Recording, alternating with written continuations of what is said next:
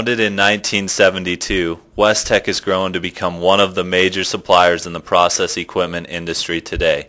Thousands of WesTech equipment installations are working around the clock in the United States and around the world, including our solutions for digestion in the wastewater industry.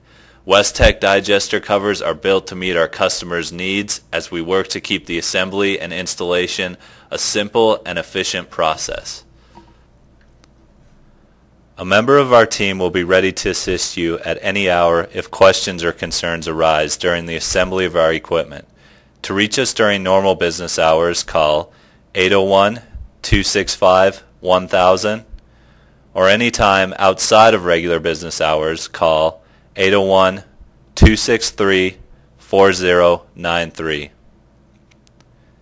In this video, you will see the basics of the installation process of a fixed digester cover, including inspecting and leveling the tank, erecting the center ring, preparing the side sheets, installing the prefabricated cover plates, welding procedures, installing the filler plates, installing the accessories, lifting the cover, testing.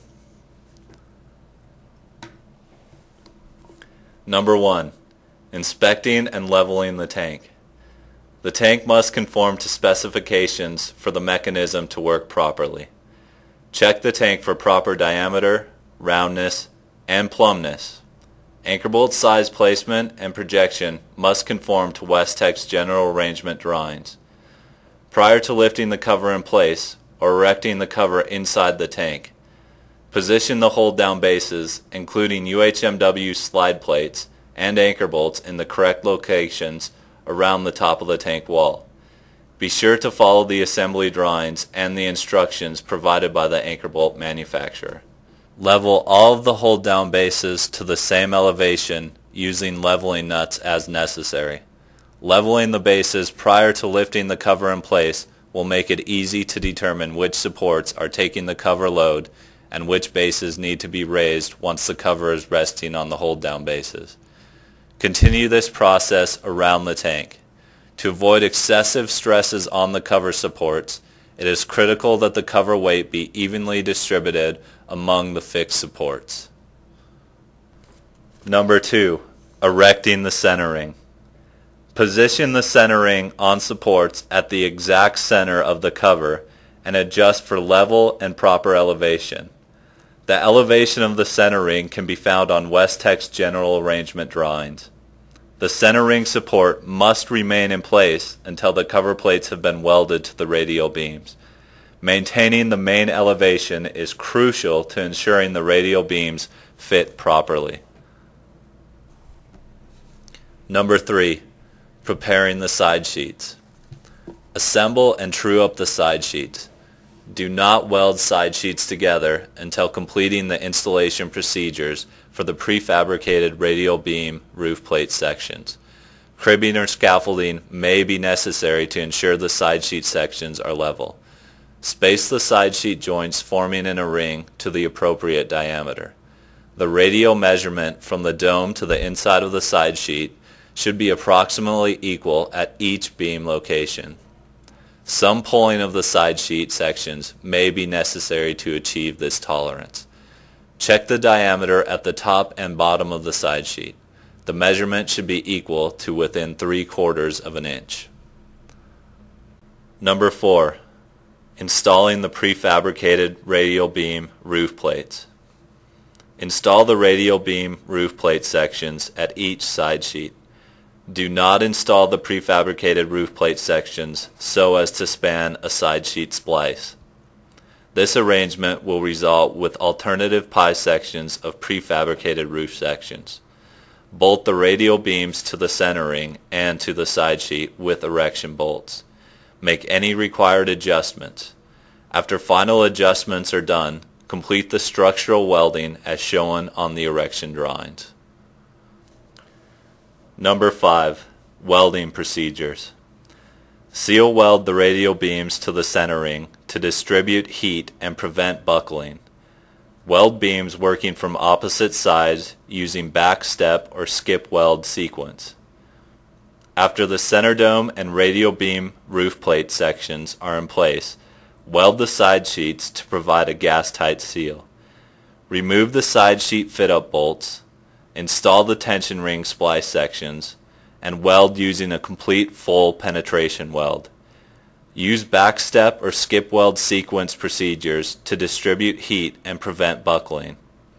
All continuous welds must be gas-tight. Strictly observe welding symbols on the cover general assembly drawings. Some seal welding may still be required after testing. All gas-tight welds must be tested. It is strongly recommended that weld testing be performed before the paint is applied to the seams. The cover is safe to be moved at this point, although if cover is assembled inside the tank, this will not be necessary. Number 6. Installing the roof plates. Plates are furnished flat and will conform to beam curvature due to their own weight. Some clamping may be required for larger plates. Plate installation should progress from the center ring to the outer perimeter in a fashion that will balance the framework during the welding procedure. The inner portion of the cover plates are not required to butt flush with the center ring. The adapter ring is designed to cover any gaps that exist between the innermost cover plate and the center ring. Use backstep or skip weld sequence procedures and observe welding on WesTech's general arrangement drawings. All structural welding should now be complete. Number 7. Installing the accessories. Refer to general assembly drawings for position of manholes and accessories. Plumb, level, and tack weld into position. Weld using a gas-tight weld as required. Holes may be cut in the roof plates for manholes, mixer ports, sample tubes, and nozzles at WesTech's shop. Some appurtenances may need field locating and cutting as required. Refer to WesTech assembly drawings for locations and hole sizes. When installing a sample tube, a stiffener may be required.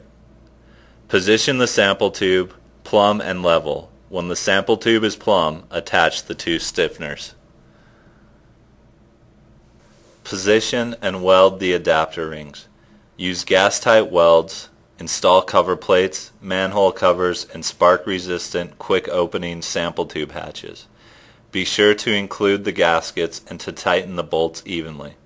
Apply anti-seize to all stainless steel bolts.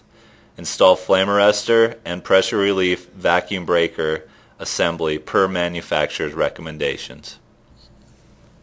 Number 8. Lifting the cover. Lifting lugs, which are not provided by WesTech, should be placed at the connection between the radial beams and the side sheet. Pick points are located at every other radial beam. Rigging must be held at a 60-degree minimum angle as shown in the WesTech O&M manual. Carefully lower the cover into the tank, ensuring proper orientation and maintaining the specified gap between the side sheet and the tank wall around the perimeter of the digester.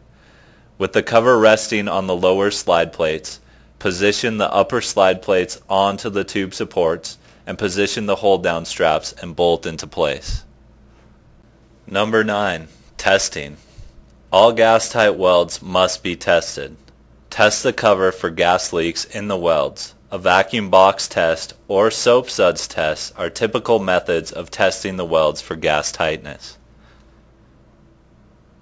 Thank you for your time.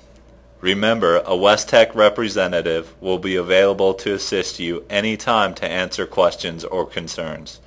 To reach us during normal business hours, call 801-265-1000, or anytime out of regular business hours, call 801-263-4093.